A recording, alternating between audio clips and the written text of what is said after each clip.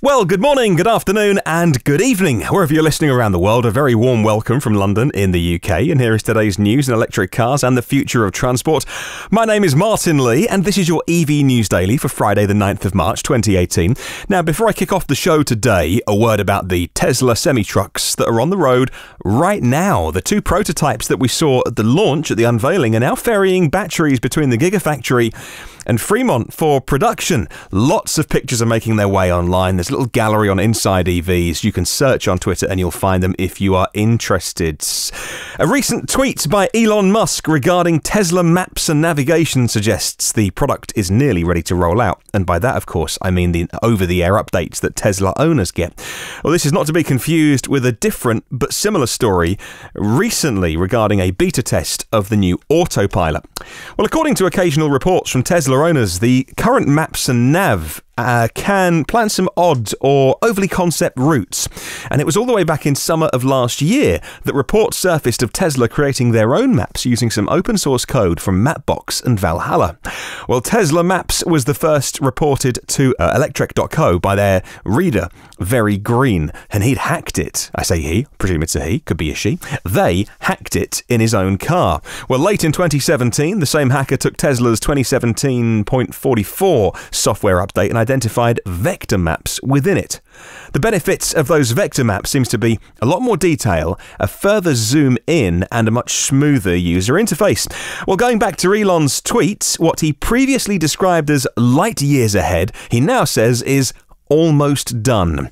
And once again, we're learning more about the work that Tesla's doing in the tweets that Elon sends out in response to questions from Tesla owners.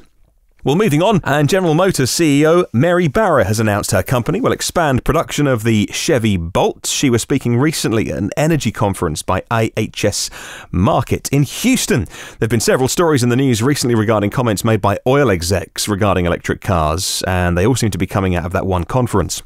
Earlier this week, Saudi Aramco CEO Amin Nasser told CNBC it would take generations for a transformation towards electric vehicles. So how much is a generation? Is it 15 years? Is it 20 years?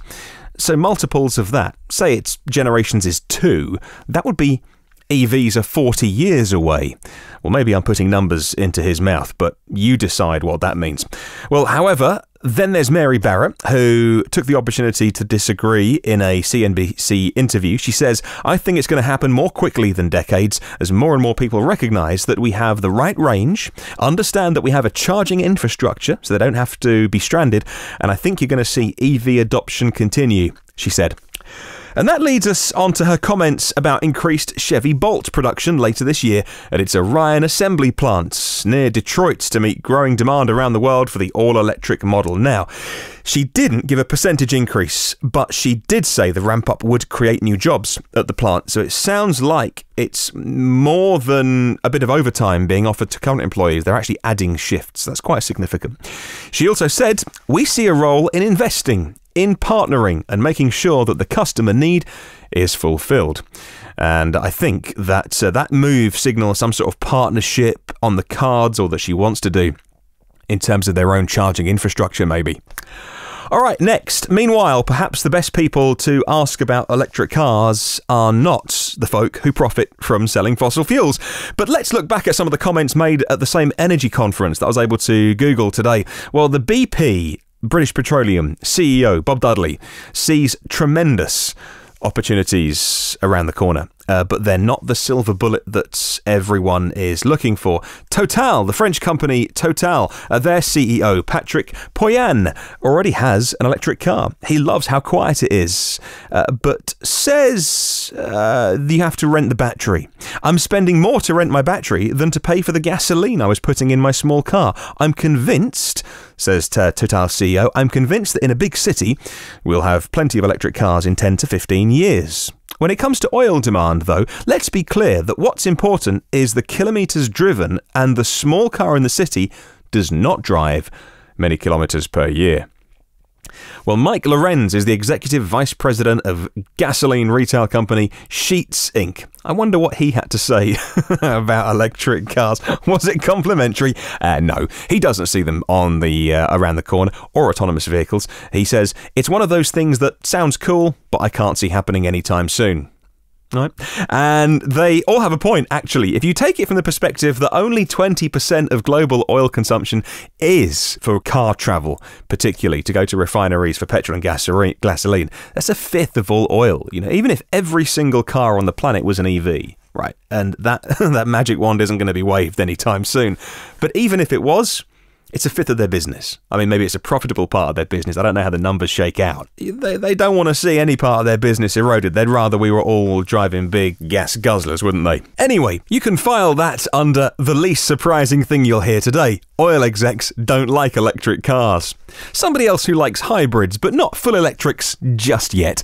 A McLaren Automotive based here in Woking in the UK. No electric car added to their range before 2022. They say they're not exciting enough to drive yet. What? They really said that. They are not exciting enough to drive yet. The thing is, though, they make hypercars that 0.001% of the population A can afford and B can drive properly.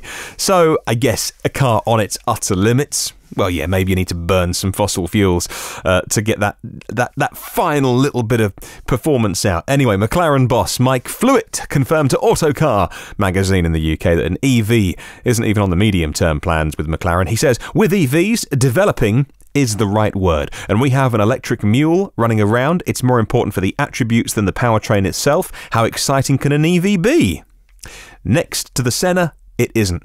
And that's where he finishes. The Senna, by the way, is the new crazy, ridiculous hypercar from McLaren it's like a Formula One car you can drive on the road. So that's what they're comparing it to. He continues, it's some way off and it's not in the plan because we don't have the answer at the moment. Well, that's okay, McLaren. You carry on doing what you're doing. You make amazing cars. And there's plenty of other people who don't have the answer, but they're going to go and find out themselves. Maybe they are. Maybe that was a smokescreen they're sending up. He also said that to match the performance of an ICE supercar, it would have to have enough batteries to weigh 2 tons. Now, he's obviously the expert in this. I am not smart enough to be leading the road car division of the world's second most successful Formula One team behind Ferrari, so who am I to disagree with him? But I would say, respectfully, that the Rimac, the second Rimac announced at Geneva this week, ticked a lot of the boxes that he says can't be ticked yet.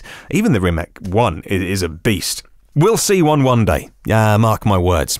Well, the latest crop of electric supercars, from the I-Pace to the Audi e-tron, talk about the 150 kilowatts charging speeds. And of course, Porsche are committed to an 800-volt, 350 kilowatt charging speed for their Mission E.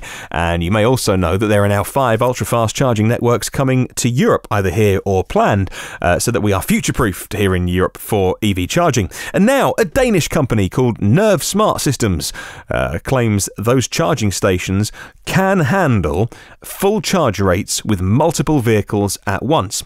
Their solution, their product, if you like, is called Nerve Switch. It's a battery buffer, a bit like Tesla do at some of those Tesla supercharging stations. It's a battery buffer, and what that means is that you don't require a hefty grid connection. Now, that saves a lot of time, but it saves a load of money, not putting that big grid infrastructure into places. Think of all those places where you'd love to stop for 20 minutes to top up to 80% charge, right? 20 miles per 1 minute of charge-ish, right? So you can plug in for 20 minutes and get a good range. You can plug in for half an hour and fill your battery up.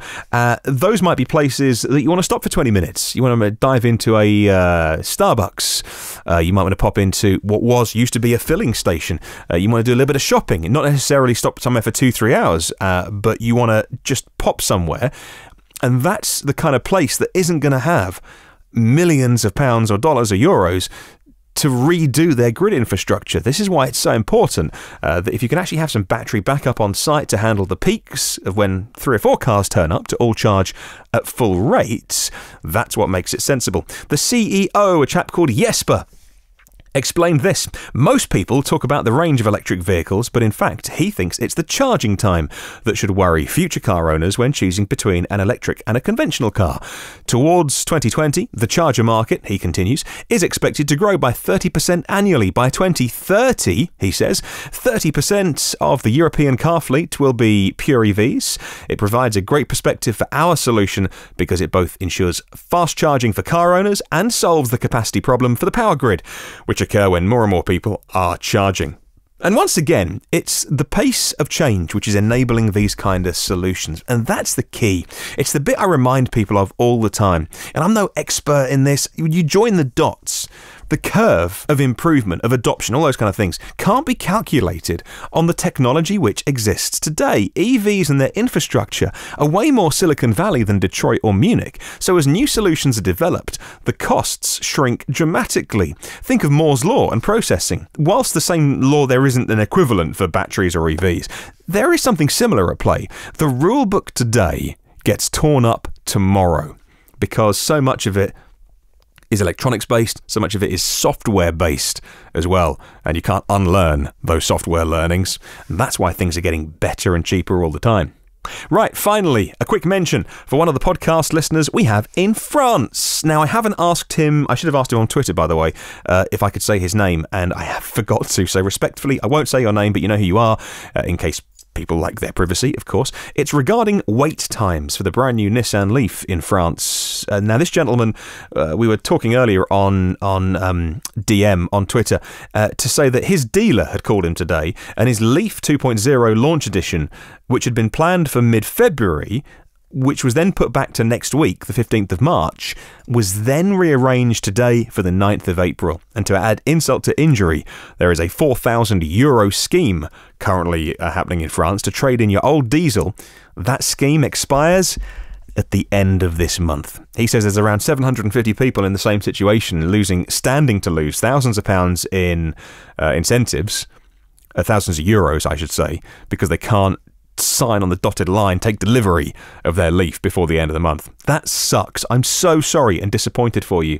Now, I did check in with the latest from Nissan and after you sent me this message, and they issued a statement today, coincidentally, by the way, not to us, that they were selling a new Leaf every 12 minutes and that demand is exceptionally strong in Europe. Orders are now up to 19,000, of which 13,000 of them were pre-orders.